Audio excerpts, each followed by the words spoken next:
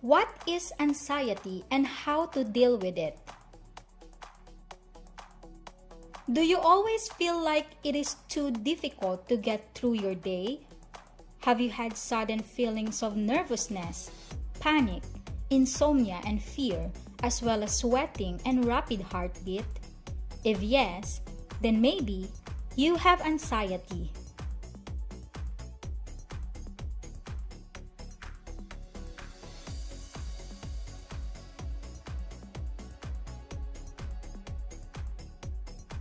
Here are the common symptoms of anxiety disorder.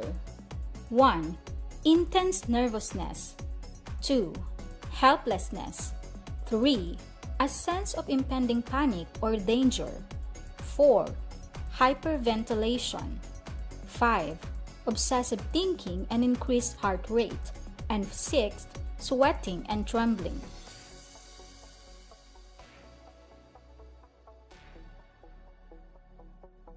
Anxiety can interfere with daily activities and be difficult to control. They are usually out of proportion to the actual problem and can cause you to avoid certain places or situations.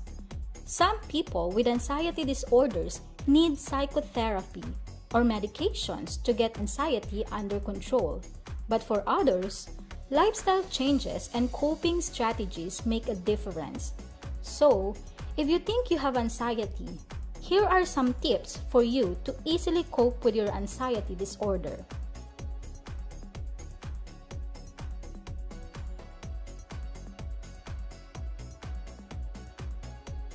Number 1. Be physically active. Develop a routine so that you become physically active most days of the week. Exercise is a powerful stress reducer. It can improve your mood and help you stay healthy. Start out slowly and gradually increase the amount and intensity of your activities. Number 2. Use stress management and relaxation techniques. Visualization techniques, meditation, and yoga are examples of relaxation techniques that can ease anxiety.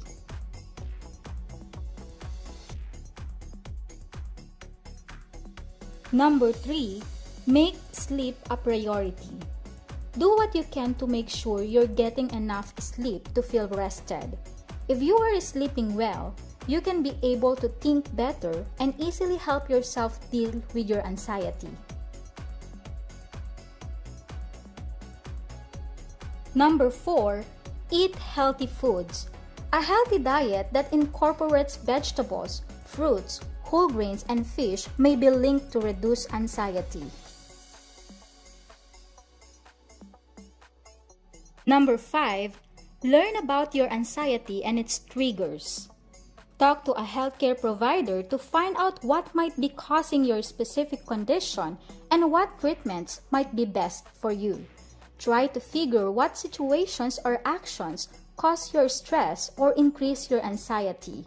Practice the strategies you develop with your mental health provider so you're ready to deal with anxious feelings when it comes. You may also involve your family and friends by asking for their support to help you understand your condition better.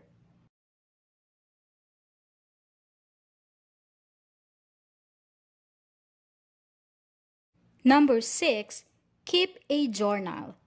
Keeping track of your personal life can help you and your mental health provider identify what's causing you stress and what seems to help you feel better. Lastly, socialize.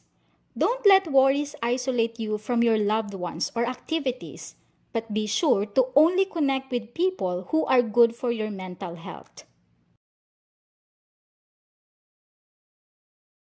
I hope this video could help you somehow. Remember, be kind to yourself, always.